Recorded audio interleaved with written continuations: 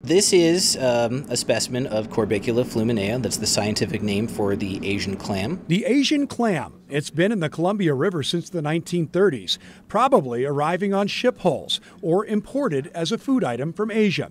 Salvador Rob Chavez says there are a lot of them in the river now, from Astoria all the way to Tri-Cities. They've been here for quite a long time, but most people don't know that they're, passing by them on I-84 every single day. They are in pretty abundant numbers all throughout the urban areas, especially of the Columbia River, but were found throughout the entire breadth of my study area. Rob Chavez is a master's graduate in environmental science from Washington State University and the study's lead author.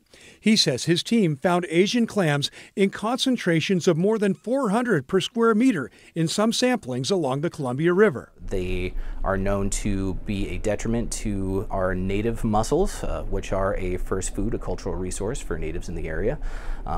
They can outcompete them for space, they outcompete them for food, and their condition and abundance is greatly diminished in the presence of the clam. The invasive species eat plankton that native mussels eat, and up the food chain, so do salmon.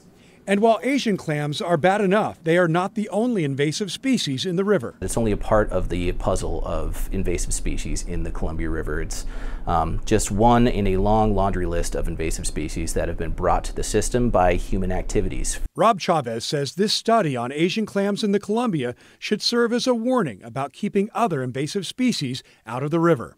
Tim Gordon, KGW News.